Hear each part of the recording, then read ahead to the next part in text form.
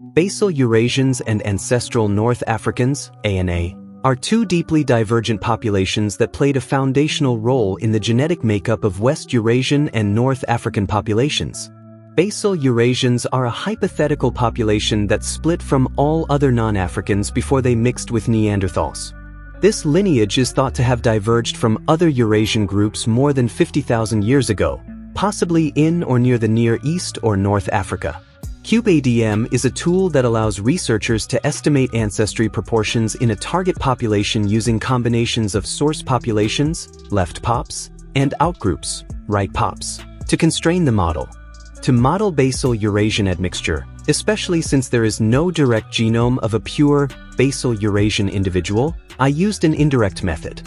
Including Neanderthal and Denisovan in the right populations, outgroups, allows qpAdm to account for archaic admixture. Since Basal Eurasians had little or no Neanderthal ancestry, any target population showing lower archaic affinity relative to other non-Africans can be inferred to have Basal Eurasian admixture. This setup allows qpAdm to detect a ghost population, Basal Eurasian, whose effect is to reduce Neanderthal ancestry in the target. So the key to these models is to include an African group in the lefts, but not use any African anchors in the rights.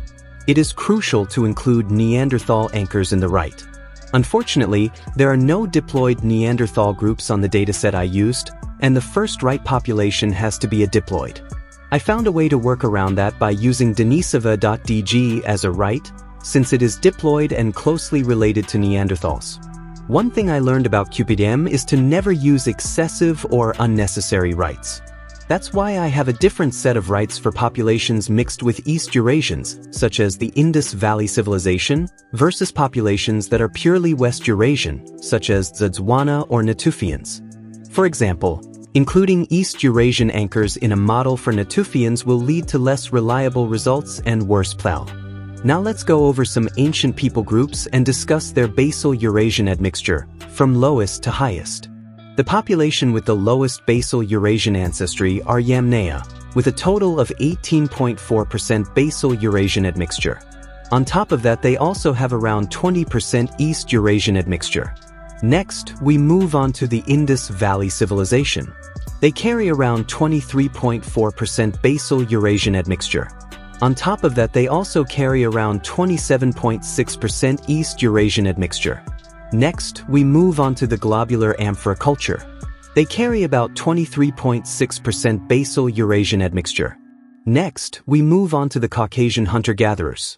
They carry around 24% Basal Eurasian admixture and 19% East Eurasian admixture. Next, we move on to the Iranian Neolithic farmers. They carry around 25.7% Basal Eurasian admixture. Additionally, around a quarter of their ancestry is East Eurasian in origin. Next, we move on to Tsudzwana. They carry 27% Basal Eurasian admixture. Next, we move on to BMAC, also known as Oxa civilization. They carry 27.8% Basal Eurasian admixture and additionally 13.2% East Eurasian admixture. Next, we move on to the Anatolian hunter-gatherers.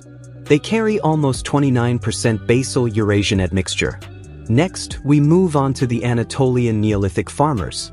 They carry 29.4% Basal Eurasian admixture. Next, we move on to late Neolithic Moroccans, who have 34% Basal Eurasian admixture.